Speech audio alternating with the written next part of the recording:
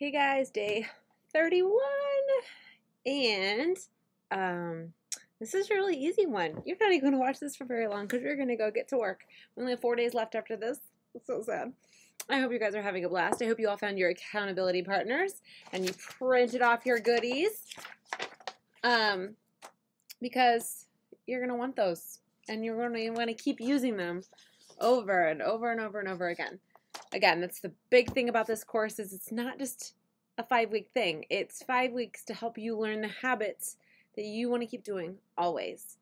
So your challenge today is to go live on Facebook for any reason whatsoever.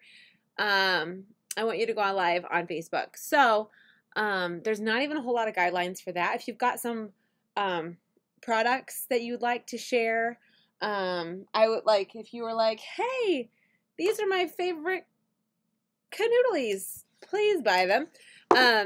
Obviously not like that, but highlight a product you love. If you have found a fragrance that you're obsessed with right now, share it.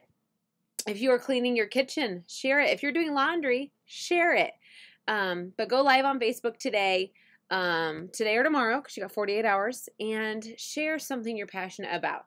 The biggest thing about Scentsy is you don't want to try to sell it all the time because you're not going to stay excited about selling things, but you are going to stay excited about sharing things that you already love.